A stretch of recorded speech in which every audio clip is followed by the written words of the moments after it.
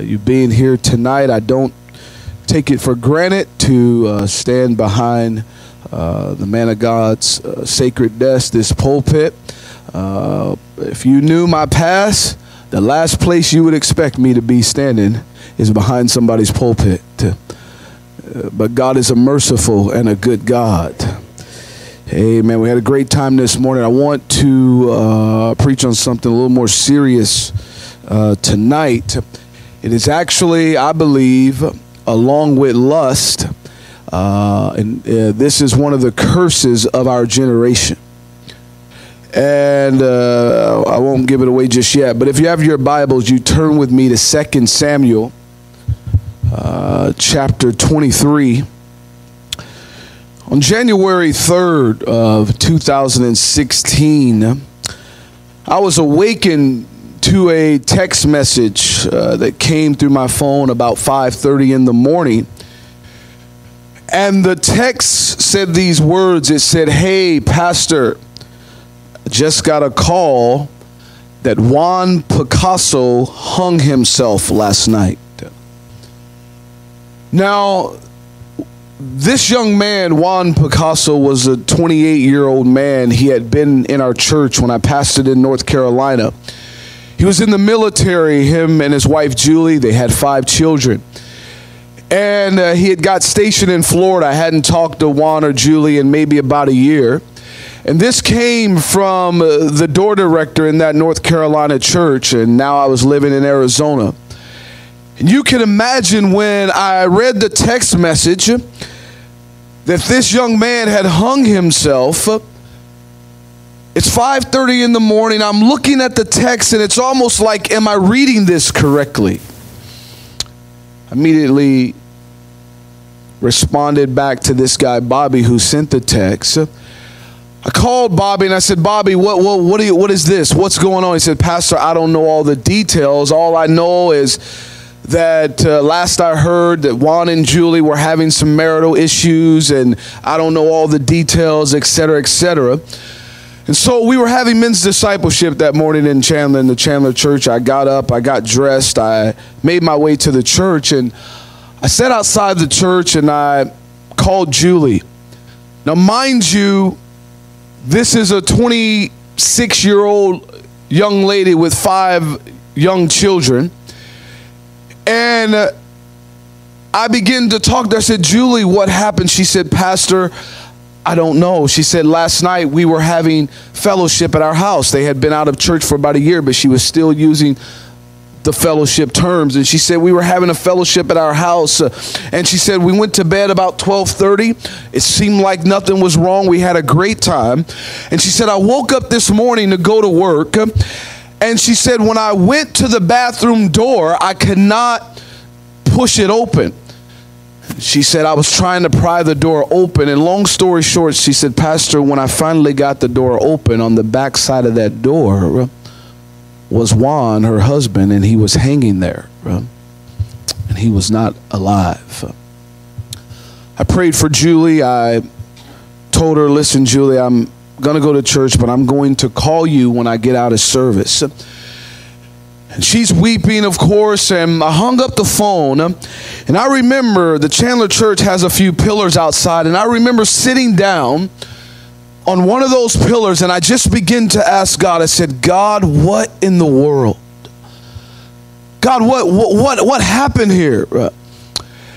And as I was praying and asking God, I heard the Spirit of God whisper to me, "Tory, do you remember what Juan always had you pray for him about?" The moment that came to my mind, I said, "Absolutely. Juan always wanted me to pray for him concerning the issue of bitterness." He would talk to me from time to time. He'd come, he'd say, "Pastor, can you pray?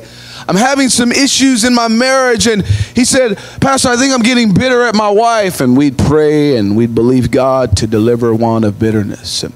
He'd come to me at other times. He would say, "Pastor, I feel like I'm being overlooked." He was in the military. He was in E5. And he said every time there was a promotion that came up, it was like they would just overlook him. And he would come and he would say, "Pastor, would you pray for me? I think I'm getting bitter at my command or my superiors." And we would pray. Believe God to deliver Juan of bitterness. And as I was thinking of that, sitting there, Spirit of God said, Tory, listen, bitterness is what took Juan's life. Now, when they took an autopsy, no doubt they labeled it death by suicide. But I'm here to tell you tonight that if they were to take a spiritual autopsy, I have no doubt in my mind what they would conclude is that bitterness is what killed Juan. In other words, it wasn't so much Juan taking his own life, although we understand accountability and responsibility for our actions. But just as people can overdose, listen to me, on drugs, and we say drugs took their life, or alcohol took their life, I believe with all my heart, people can overdose on bitterness. And bitterness can absolutely take your life. Why? Because bitterness is murderous, but more than that, bitterness, like no other emotion, is suicidal. Well, I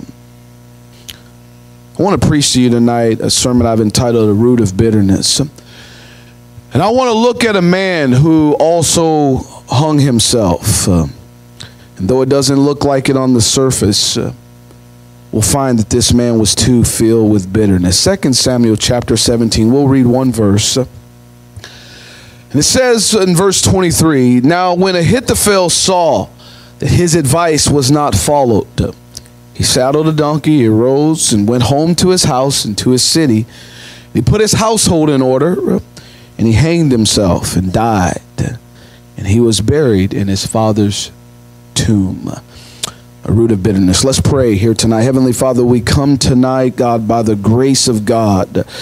I pray, God, you would help us navigate the injustices of life, the pain, the rejection, the violations, God. I pray the broken promises, God. I'm asking you, God, that you would help us, give us your spirit, God, that is able to overcome, to thrive in the midst of injustices. I pray, heal broken hearts, marriages and families, God.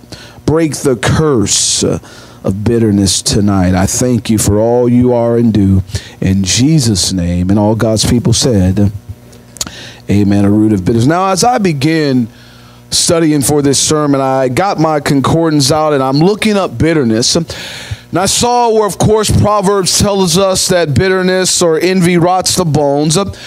And one of the things I personally like to do whenever I am studying for a sermon, I will try to find where the topic is first mentioned in the Bible. How many have heard of the law first mentioned? It is a principle of Bible study that where you find something first mentioned in the Bible, you gain a revelation of how God deals or sees that issue throughout the entire Word of God. And so it sets a pattern for a particular thought. And so in the midst of doing that, I came across where bitterness is first mentioned in the Bible. It is Exodus chapter 15, verse 26 through 20 or 22 through 26. Now I want to look at this passage because if you can grasp this passage, you have a great understanding when it comes to the issue of bitterness.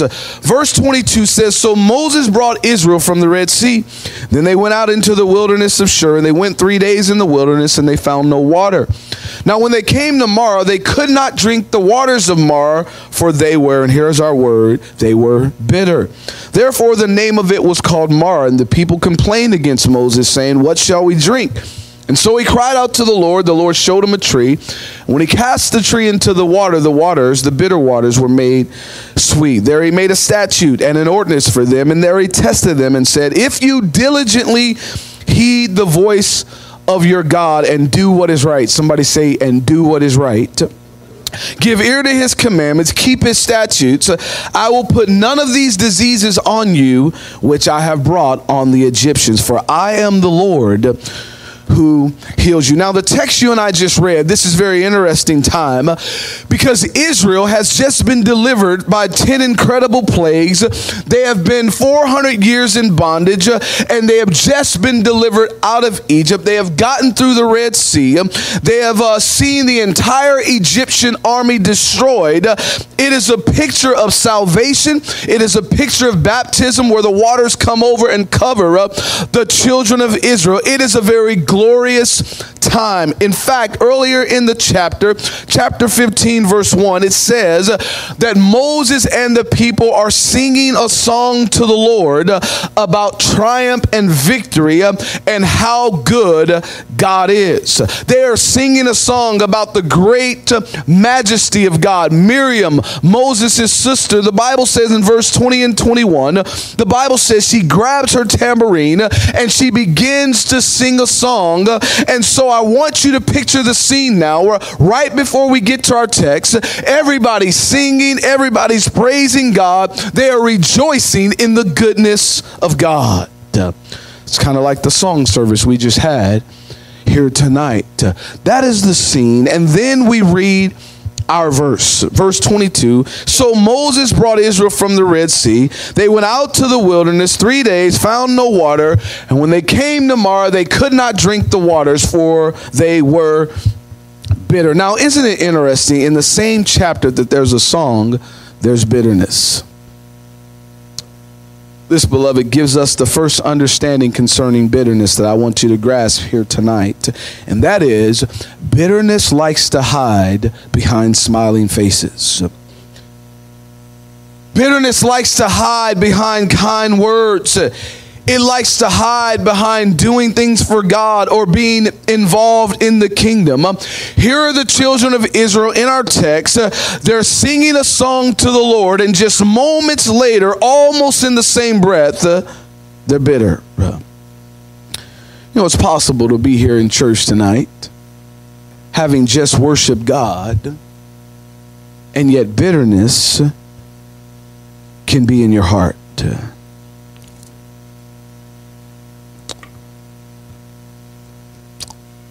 Second thing about bitterness, I want to share a few things and then we're going to look at a case study. Second thing about bitterness is that bitterness destroys anything and any place where there is life. Our text says, think about this, our text says they could not drink the water because the water was bitter. How many know water is the most basic life-giving source on the planet? The Bible literally says that Jesus is the living water. The Holy Spirit is referred to as rivers of living water. And so the idea is water is the most basic life-giving source. Jesus is the life giver. This is why bitterness will destroy your relationship with God unlike anything else. Bitterness will destroy the church. Bitterness will destroy your marriage. Anything that is designed to be a life-giving source, bitterness will try to kill it. Again, it is murderous and suicidal. The third thing kind of goes along with the first is bitterness likes to live beneath the surface. Over and over again, the Bible refers to it as a root of bitterness. Hebrews 12:15 says, looking carefully, lest anyone fall short of the grace of God, lest any root of bitterness spring up, causing trouble, and by this many become defiled. In other words, bitterness is a root. It's not the branches. It's not the leaves. It is the root that lives beneath the surface. In our text, bitterness was in the water. But how many know you would have never known that just by looking at the water? They first had to drink the water. Why? Because bitterness had worked its way on the inside of the water. Fourth thing concerning bitterness is bitterness always enlists other people. Bitterness likes to run in packs. Our verse tells us that all the people murmured and all the people complained against Moses.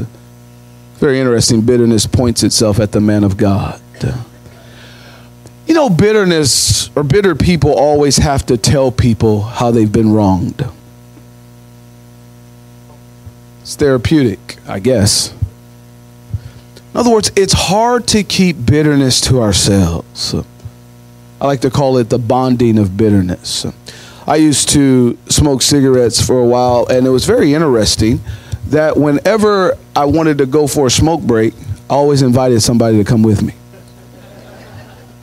You ever do it? You're like, hey man, I'm gonna go for a cigarette. You want to come? Or I see ladies do this when they go to the restroom. They're like, hey, I'm gonna go to the bathroom. You want to come with me? I mean, no, if men did that. If a guy got ready to go to the bathroom, like, hey man, I'm gonna go to the bathroom. You want to come? I'm like, whoa. Hey man, it's just some things, you know, you got to do on your own, man.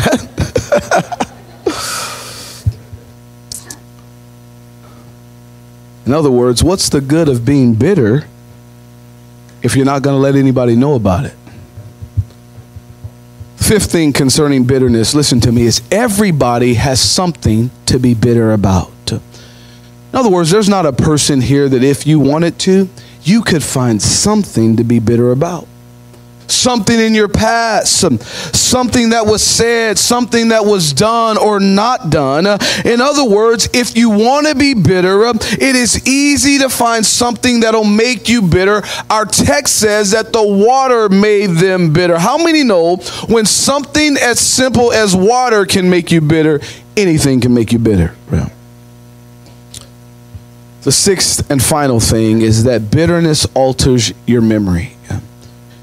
In our text, this is a real problem that the children of Israel are facing.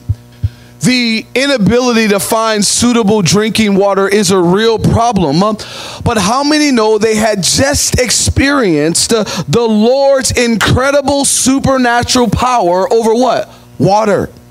God had just miraculously split the Red Sea. This was an unforgettable miracle, and yet they forgot. You know, the irony of this whole issue of bitterness is that it has to do with water. Because the children of Israel had just witnessed firsthand God's miraculous power of water, and now they're complaining about not having enough water to drink. You know, bitter people always rewrite their history. When spouses get bitter, it's like they can't remember one good thing about their husband or wife. Not one. Like, I've counseled people. I'm like, hey, just okay, we've named all the bad qualities. Let's just make a list of the positive things. And they're like, right now? Yeah, right now. Just right there. Can I come back tomorrow? I'll bring the list. I promise. When people get bitter at the church, they can throw away years of great memories just like that. I've seen people get up and give testimonies, and they were like, man, I so thank God for this church. I know it was God that brought me here. And they'll give the most powerful testimonies. But when they backslide, or they get bitter, like, that church. I'm like, hey, we got the baptism video. Oh yeah, don't show that. Now, having laid all of that as a foundation, let me define bitterness for you. What is bitterness? Bitterness is the unresolved violation of your justice system. The unresolved violation of your own justice system. See, I would submit to you tonight that the strongest emotion in all of our beings is not love. It's not joy. It's not fear. The strongest emotion in every one of our beings, I believe, is the emotion of justice. In other words, we can survive people not loving us. We can survive loneliness. It's not good, the Bible says, but we can go on. But when our justice system is violated, and don't misunderstand me, God created us in his image, and no doubt one of the moral attributes of God is justice. But when our justice system is violated, then anything, any degree of rebellion, any attitude, any disobedience, we feel justified. A few years ago, you will recall, we were having a bunch of police shootings and apparently at least videoed of shooting innocent people. Well, what happened after that? People begin to riot and kill police officers. And they felt justified doing it. Why? Because their own justice had been violated. When our justice is violated, then we feel like any rebellion is absolutely okay. Yeah. I've been wronged, so what I'm doing, it may not be right, but it's justified. There's two problems with our justice system. Number one is our perspective. See, God can see the end from the beginning. So when God looks at justice, he looks at the end to the beginning. See, we tend to lean more on fairness. Problem, though, is that fairness is subjective. Justice is eternal. So in other words, when we look at something that's happened, we say, God, that's not fair. It's not right, God. It isn't just, but God, who can see the end from the beginning, he says, take it. Listen, I know what I'm doing. Yeah. Bible speaks of a man named Asaph in Psalm 73. Asaph is a good man. He is serving God. He is the song leader in the church. He is a righteous man of God. But the Bible says that Asaph saw something that he felt was not fair. The Bible says he's serving God, but he makes this statement. He said, when I saw the prosperity of the wicked, it almost caused me to fall or slumber or to backslide. In other words, he says, here I am, God. I am serving God, but I saw something that I don't think is fair. These people aren't going to church. They're not worshiping you. They're not tithing. And yet it looks like they're prospering. They have everything. They don't seem to have a care in the world. But God, here I am doing what you've asked me to do, doing right, and yet it's hard for me to even make ends meet. That's not fair. Right. But see, Asaph didn't have the full picture. And so what he perceived was an injustice was not really an injustice at all. He said, I did, because Asaph makes this statement. He said, I thought it was unfair until I went into the house of God. And he said, what did God show him? He said, God showed me their end. In other words, he said, God showed me, God gave me a glimpse that Asaph, you think it's all well, but listen, let me show you how the story ends. In other words, Asaph, you've read only part of the book, but there are other chapters you've not yet read yet. Listen, I don't always know what God is doing. I can't even always explain what's going on in my own life at any given time. But one thing I know, and one thing I've settled in my mind, is I know that God is just. The second problem with our justice is we have a very depraved nature. We have a fallen nature. So our justice is coming through a filter of depravity. Titus 1:15 says, to the pure, all things are pure, but to them that are defiled, nothing is pure. I asked him to get me a filter. This is kind of a makeshift filter, but pretend. A filter is designed to trap things. And so if this was an air filter, and it was, the idea is if the filter's clean, if dirty air comes through, it is going to catch, the filter is going to catch it, and what's going to come out on the other side? Clean air. If the filter is dirty, if clean air comes into a dirty filter, what's going to come out on the other side? Dirty air. Our heart is a filter. Your heart is a filter. This is why he says, if the heart is pure, it doesn't matter if all kinds of dirt and junk and violation and wrongdoing, if it comes through a pure heart, he says, to the pure, all things are pure. But if the heart is defiled, it doesn't matter if the best intentions or the purest things come through. He says, what's going to come through that dirty filter is nothing but dirt.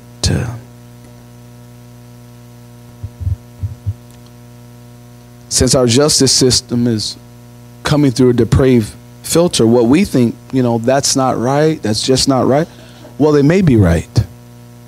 it may actually be godly, but we feel like it isn't right. If we cannot resolve it, what happens is we'll get bitter. The unresolved violation of your justice system. In our text, they're in the middle of a desert. They have gone 3 days without water. They start to proclaim, God, this isn't right. God, you bring us out here to die. Oh yeah, we saw that little miracle thing you did, that big deliverance, but only to cause us to die in the wilderness. God, it's not fair. And they cannot resolve it, and so they get bitter. Mara means bitterness. The Bible says in verse 24, and the people murmured. It's an interesting word. We don't use it much today. What is murmuring? Murmuring means quiet complaining. Yeah, I don't know. I wouldn't believe all that means. What'd you say? Oh, no. I wouldn't talk about you. Yeah, I know what Pastor said, but shh.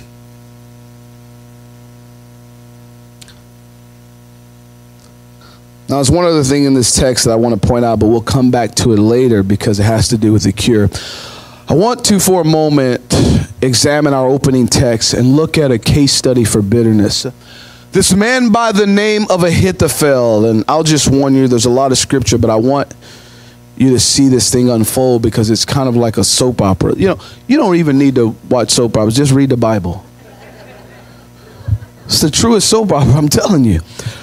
But just to give you a little backdrop, when we get to our text, David is the king, but he is about to lose his kingdom to his own son, Absalom. By the way, Absalom is one bitter man. He has an unresolved violation towards his father. If you know the story, his sister Tamar, she had been raped by their brother Amnon, and the Bible says that David did not do anything about it. Scripture tells us simply that when David found out what happened, he was just angry. But the thought in the Hebrew is that he did not do anything to punish Amnon because he loved him and apparently because it was his firstborn son. And so the Bible says that 2 years have now passed since this rape, and David still has not done anything to punish Amnon. And so this bothered Absalom. He got upset. His resentment began to grow against his father.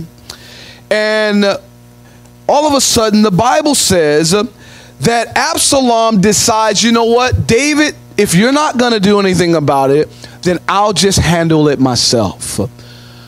Long story short, he works up this plot. He asks his brother to come outside. And what he does is Absalom ends up murdering his brother Amnon. The Bible says that when David hears about this, what he does is he calls Absalom in and he kicks him out of the kingdom. He banishes him to a place called Geshur. And the Bible says, he tells him, get out, I want nothing to do with you. And Absalom basically says to David, wait a second here. This son of yours, Amnon, raped your daughter. You did nothing about it. I waited for two years. I finally brought justice, and you kicked me out. And that's where the root of bitterness begin to grow. Well, it's a violation of our justice system. This is how it plays out in families. It's how it plays out in churches. Oh, I got disciplined for that. But they did the same thing and mom and dad didn't do anything to them. Oh, I got sat down from ministry because of this, but what they did was far worse and nothing happened to them. Pastor didn't even address the issue. Well, pastor's playing favorites. Oh, they say that around here too? Oh, that was an interesting little, I thought that was just at our church. It's not fair. It's not right. Can you feel the bitterness rising? Not only was Absalom bitter, but David was also bitter. The Bible says he did not even want to let his son back into his own house or kingdom for 3 years. After 3 years, long story short, David had a servant. His name was Joab.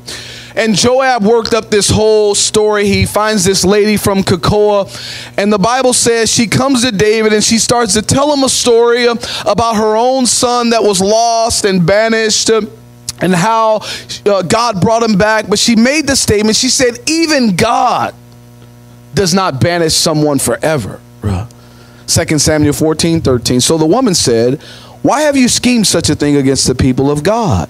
For the king speaks this thing as one who is guilty, and that the king does not bring his banished one home again. Verse 14, yet God does not even take away a life, but he devises means so that his banished ones are not expelled from him. So she says all this. She plays the card on David. Even God, you're a man of God, right, David? So David says, okay. He decides to bring Absalom home.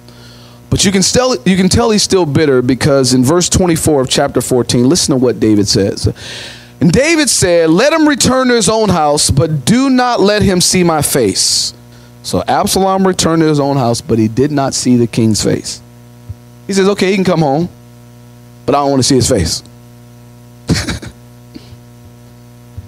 Let me bring that to where we live. Oh, it's cool. I forgive him. They just better not say nothing to me. Oh, we cool. Oh, it's over. They just better not come around me.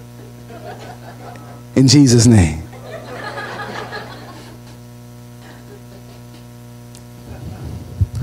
Verse 28, Absalom dwelt 2 full years in Jerusalem, but he did not see the king's face. Now, I want you to think about this, because 3 years in Geshur, now 2 more years. Here's a father and son that have not spoken to each other. They cannot even look each other in the eye for 5 years. Why? Bitterness. See, think about the separation bitterness has caused in this relationship. See, it's amazing to me when bitterness is involved. People who were once close can all of a sudden distance themselves for years. Remember back in Exodus, I told you one of the marks of bitterness is it destroys anything where there is life, namely relationships. But thank God, in our text, David gets his heart right. He forgives Absalom. 2 Samuel 14:32.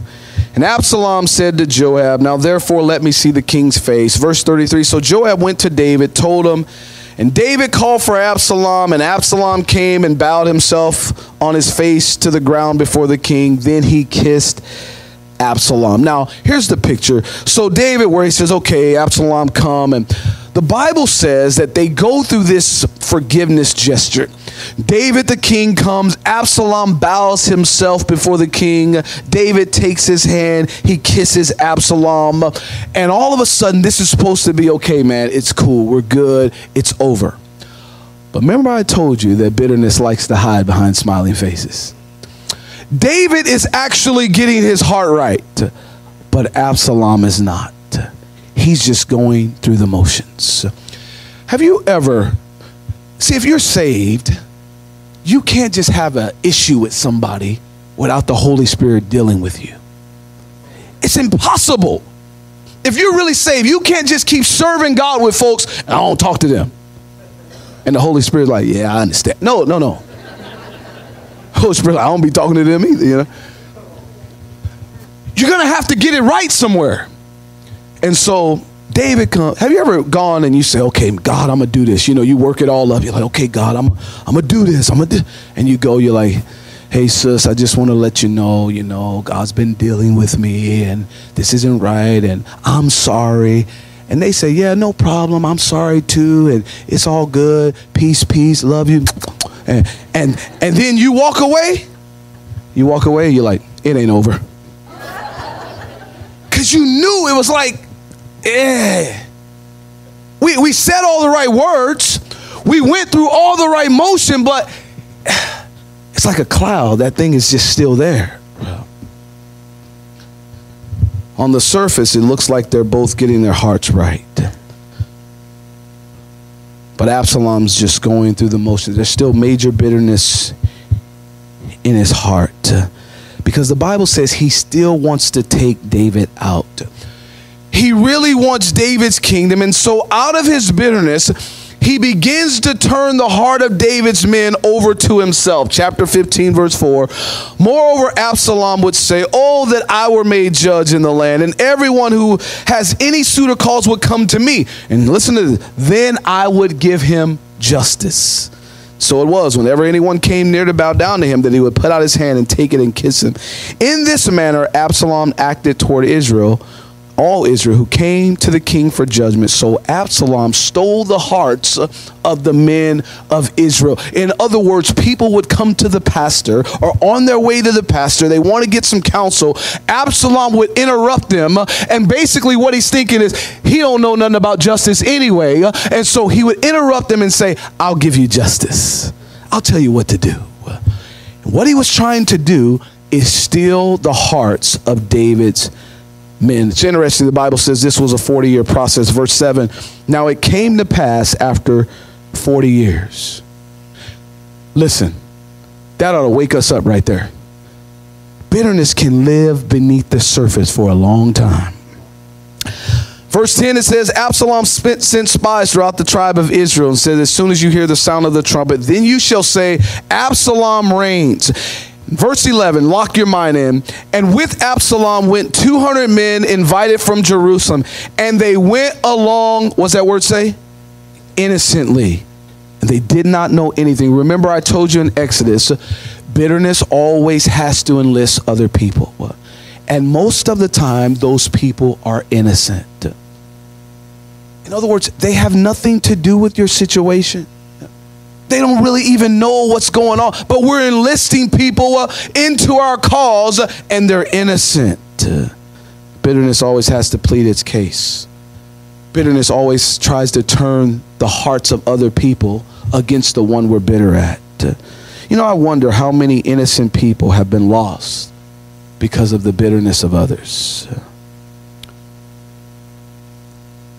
Verse 12, our story takes an interesting turn. Then Absalom sent for Ahithophel. Here's our character. The Gilonite, David's counselor, from his city, from Gilo, while he offered sacrifice, and the conspiracy grew strong. This Bible's a trip, man. For the people with Absalom continue to increase. Okay, so Absalom's got an issue with David. The Bible just said he called David's counselor, and when they came together, the conspiracy grew stronger.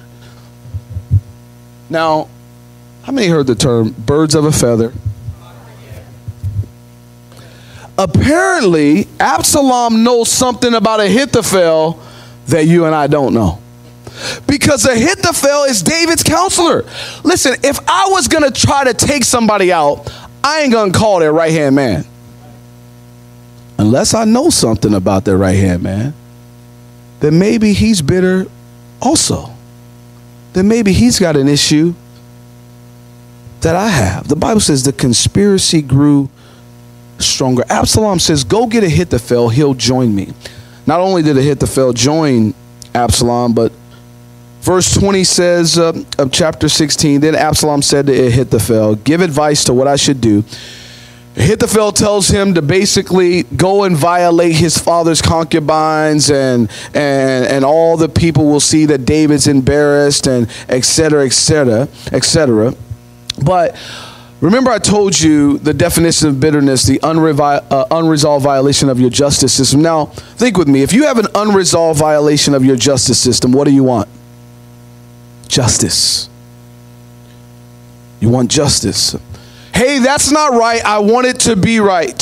You want the person to get what they deserve. Now, you and I know the Bible says that vengeance is whose? It is the Lord's. I will repay, says the Lord. Proverbs 24:29 says, do not say, I will do to him just as he has done to me. But bitter people always seek their own justice. Bitter people, I'm going to make you pay. I'm going to make this right. I'll get even with you. And so Ahithophel comes up with a plan. He's going to shame David. And there's a lot involved. I won't go into it all. But we have to ask, because Ahithophel tells Absalom, listen, you go kill David. Then he says, wait a second, I'll do it myself. we have to ask the question, why was Ahithophel so bitter, and why towards David? Let me say a few things about Ahithophel, then we're going to bring it out and we're going to pray. Before I tell you why he's so bitter, I want you to know that Ahithophel had a testimony as a saved man. Many things give us this picture. The Bible in our text actually says he has been sacrificing to God. He appears in acts of worship. He kept the law, the Bible says. He was a worshiper of God. He spoke for God. 2 Samuel 16:23. Listen to these words. Now the advice of Ahithophel, which he gave in those days, was as if one had inquired at the oracle of God. So was all the advice that Ahithophel. In other words, it said that when Ahithophel spoke, it was as if God himself was speaking. Listen, I've give some counsel before, and people say, "Thank you, Pastor, that was God," but they didn't really mean that was God. When Ahithophel spoke, they said it was as if the oracle of God. My point is, this is a saved man. This is a man who has relationship with God. He is a Christian. And yet bitterness was in his heart. That has to be one of the most incredible insights in all the Bible. Listen, you can have a bitter heart and yet still do the work of the Lord. I wonder how many of God's people, if you'd be honest, that describes you. Well, you're doing things for God. You're involved in the kingdom, perhaps even giving advice to other people. But internally, personally, there's unresolved issues. You weren't treated fairly. Feel like you've been overlooked or underappreciated, whatever the case may be. Here's a good man doing things for God, and yet he is bitter. Why?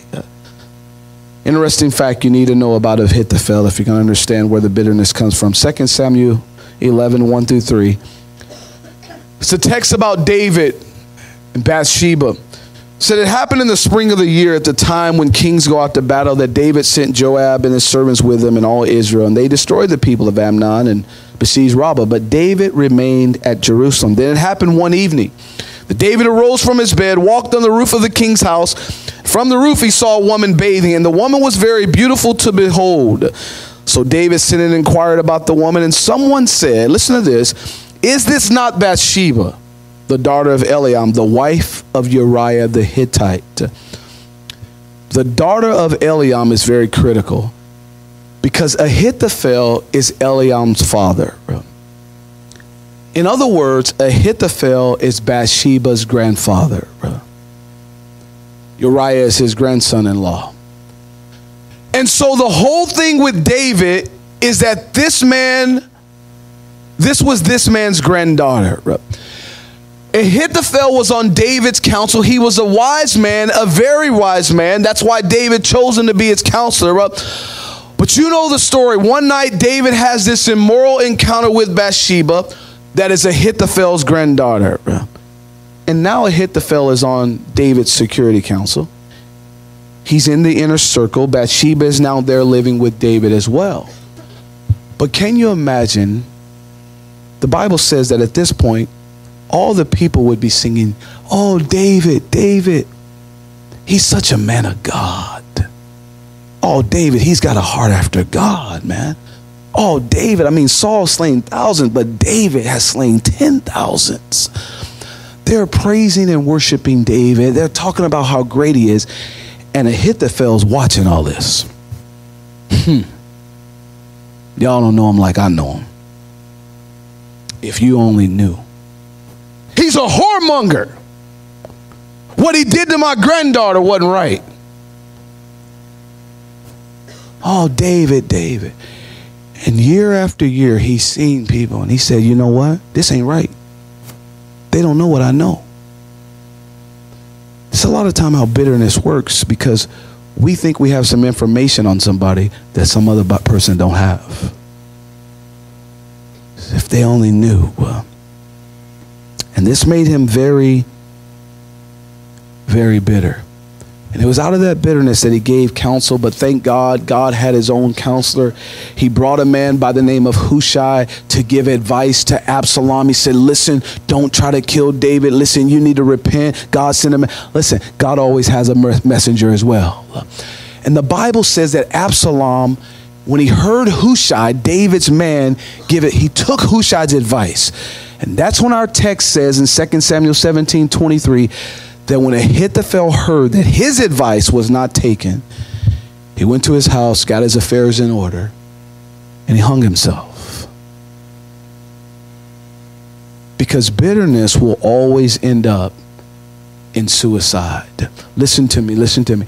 I don't care if it's physical or spiritual. If you've ever known anybody to commit suicide, I know it's the loss of hope. I get all the stuff. I get all the things, but I guarantee you that person left this earth with an unresolved issue at somebody. When you see people commit spiritual suicide, when somebody just ups and leaves the church, I'm out of here, or just walks away from their marriage, they're bitter. They have an issue that they don't feel has been resolved. The root of every suicide. Again, Juan, this young man, Pastor, can you pray for me? I'm dealing with bitterness over and over again. Two things, and we're going to pray, I promise. I was being interviewed to be with the police, our local police there. They were looking for a chaplain, and they were interviewing me, and I didn't even know if I'd do it. I didn't really have the time, but it's very interesting. As the guy was interviewing me, the police officer, he said, we have codes on if you hear certain codes. He was giving me the numbers. 145 is this, 181 is a homicide. And then he made this statement. He said, if you ever hear 666 on the radio, it means suicide. So that's interesting. Why? Because suicide is a demonic pact with Satan. Even in the police, they say suicide. If you hear it on the radio, 666, it's a suicide. You think Satan's not involved? I'll close with this. Turn with me, if you will, 2 Samuel 11. Or 2 Samuel 23:34. I told you that Eliam was Bathsheba's father. Bible says David is at the end of his life. He writes down 37 men who he considered his mighty men. In other words, these are men who stood by David's side. They fought for him. They had his back. They were loyal and supportive of David. And here in verse 34 it reads, it's naming these men off. It says, Eliphath, the son of Ashabai, the son of Machathite, and Eliam, the son of Ahithophel, the Gileonite. Eliam, Ahithophel's son, Bathsheba's father, is listed here amongst David's mighty men.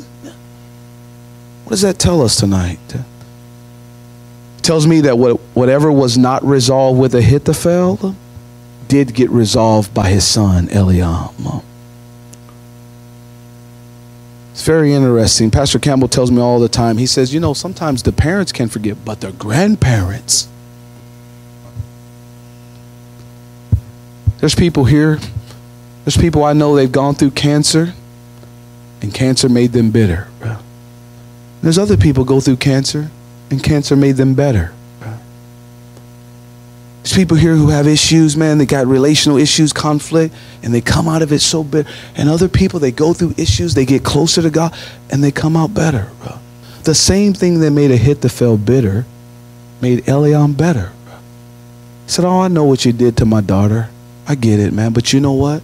Not only am I going to forgive you, I'm going to such support you and have your back that in your deathbed, when you're writing about the 37 people who stood by you the closest, I'm going to be one of them. I'm going to be one of them. Why? Because I am not going to let bitterness take me out. Are you bitter tonight? You say, well, how do I know, Pastor? How do I know? Are you willing to serve the people that have violated you? Because that's what it means to be a Christian. Jesus served Judas. Jesus served the very Romans who were crucifying him. And Jesus died for you and I. He didn't deserve it. If anybody had a reason to get bitter, it would have been our Lord and Savior. He was so treated unfair.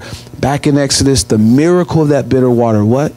Is they said, take the stick, throw it into the water, and when you do, the bitter waters will be made sweet. We all know that picture of that wood and that stick is a picture of the cross.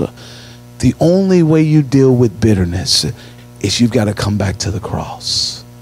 You've got to look at the cross and say, man, if Jesus, who was violated the most, can say, Father, forgive them, I don't really have an issue. I don't really have an issue. That's the cure for bitterness. I ask you to bow your heads with me tonight. God, we thank you for the grace of God, for the blood of Jesus. I so appreciate you.